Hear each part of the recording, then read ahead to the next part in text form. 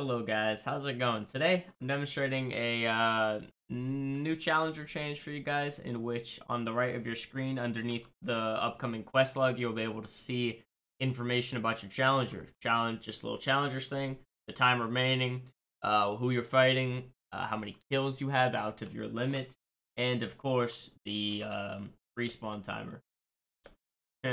Looks like it's off the screen a little bit right now, but that's fine. Alright, I forgot.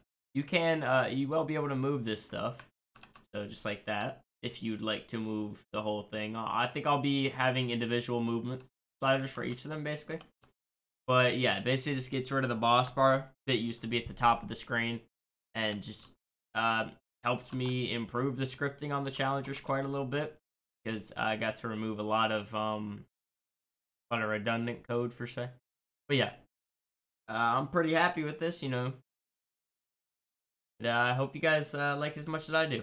More coming soon. Also, as you guys can see there, I started off previously, but you could see the star count on the challengers. It's 5 stars right now. It's going to be 6, obviously. That's how it's meant to be. But yeah, you get the idea.